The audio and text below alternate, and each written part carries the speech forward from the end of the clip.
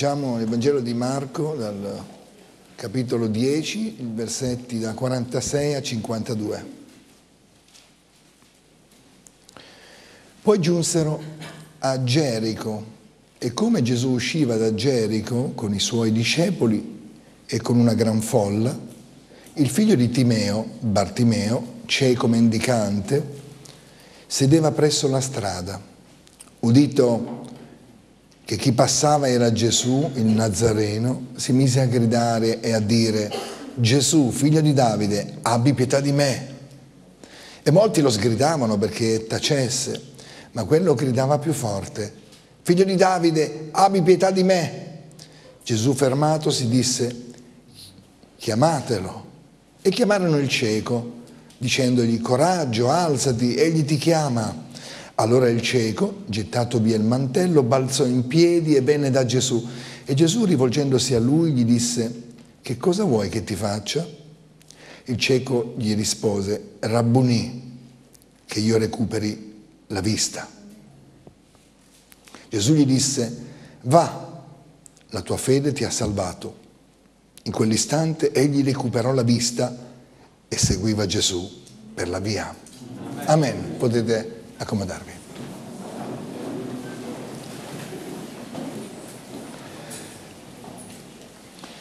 Oggi annunciamo che Gesù libera e che Gesù guarisce.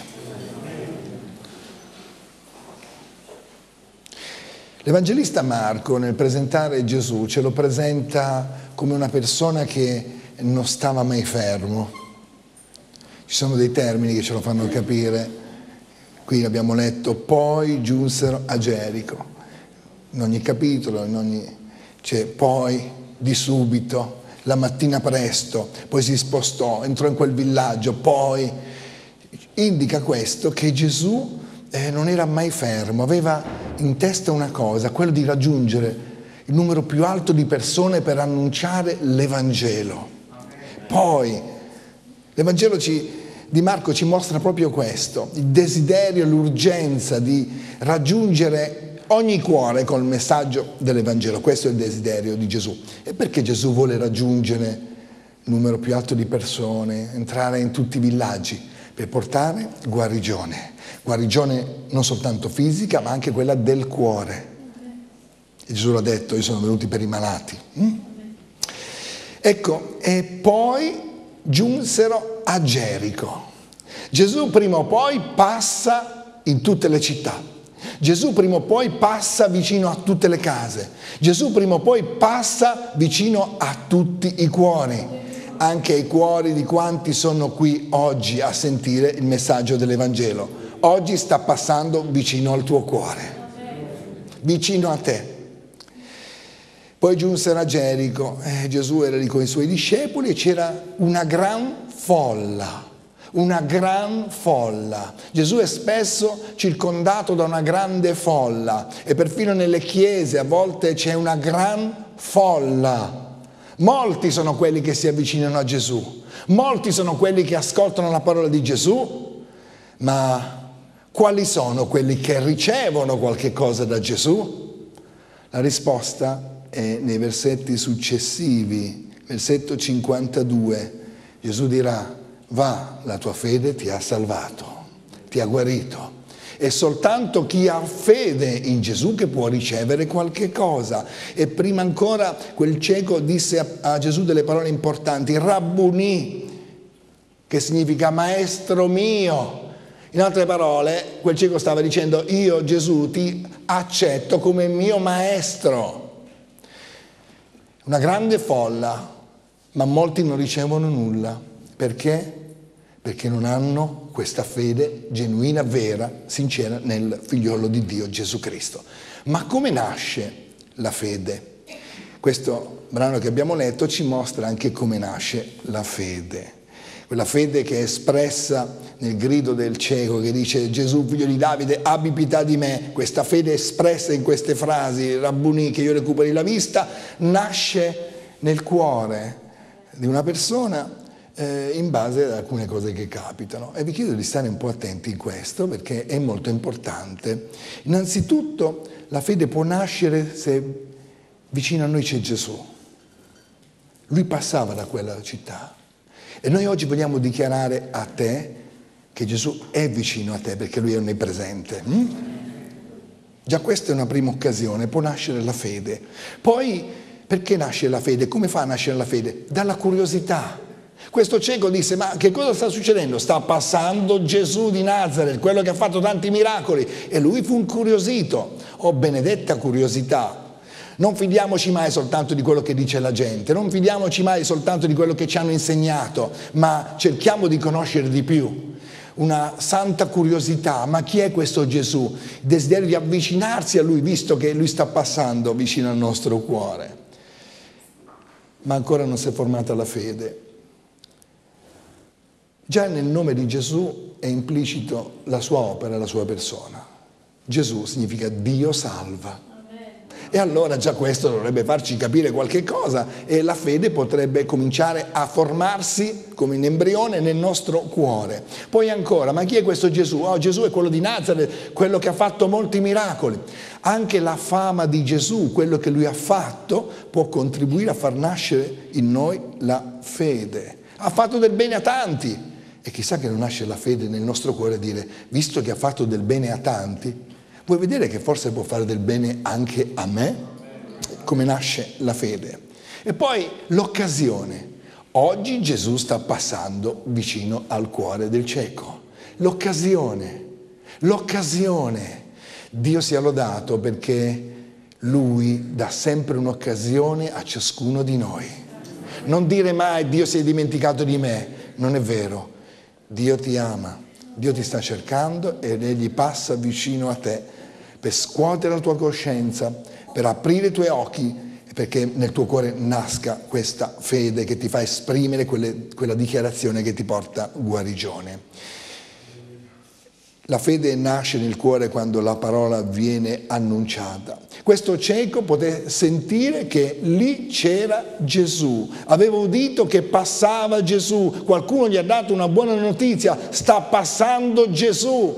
E in altre parole, quando noi possiamo dire l'annuncio dell'Evangelo, in noi si può formare la fede. Ed è per questo che il nostro consiglio, prima di tutto a noi stessi e poi agli altri, leggiamo la Bibbia. Leggiamo la Bibbia, in particolare il Nuovo Testamento dove si parla molto bene di Gesù, perché se noi leggiamo il testo sacro, la Bibbia, dentro di noi può nascere la fede. Ecco come nasce la fede, e quella fede ci farà dire qualche cosa di importante che a Gesù piacerà tanto sentire, perché ricordiamoci, c'è una grande folla intorno a Gesù, ma soltanto chi ha la fede potrà ricevere qualche cosa da Dio. E allora voglio dire quest'oggi che la fede deve farsi strada, perché anche questo cieco, sebbene invocasse il nome del Signore, però non era ancora giunto a ricevere la guarigione, non era ancora giunto a ricevere la benedizione da Gesù. E sapete perché? Perché la nostra fede non deve soltanto nascere, ma deve farsi strada per raggiungere la persona di Gesù Cristo. E voglio dirvi che ci sono degli ostacoli, me ne cito almeno due ostacoli che il cieco incontrò quel giorno. Innanzitutto, mentre lui voleva avvicinarsi al Signore, conoscere Gesù, parlare con Gesù, molti lo sgridavano. Ma stai zitto, disturbi, non gridare, non andare, insomma, rimani come sei. La fede deve farsi strada per arrivare a Gesù. Allora questo cieco non è rimasto fermo, ha continuato a gridare ancora più forte: Gesù, figlio di Davide, abbi pietà di me. E la fede deve farsi strada. E poi un'altra cosa, quest'uomo era cieco, era seduto, insomma era debole. Un altro ostacolo è proprio la nostra debolezza. A volte abbiamo un barlume, un embrione, un po' di fede, ma siamo seduti, non abbiamo forza, la nostra debolezza, come nel caso di questo cieco. Ma era così tanto il bisogno che lui supera perfino la propria debolezza e comincia a gridare forte al Signore. Quello che conta è superare ogni ostacolo, superare anche il comune sentimento degli altri intorno a noi.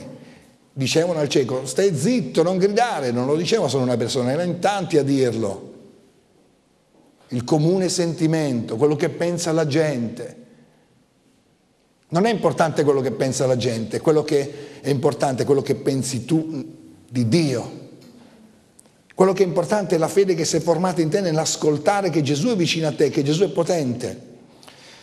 Ci sono nella Bibbia altri casi di persone che a un certo punto si è formata nel loro cuore la fede e hanno dovuto farsi strada. Avrete sentito parlare della donna del flusso di sangue, questa donna che da 12 anni era malata, quindi anche lei era molto debole perché aveva delle continue emorragie. E c'era tanta folla, ancora un'altra volta, tanta folla che impediva a questa donna di raggiungere Gesù. Ma che ha fatto questa donna? Ha insistito.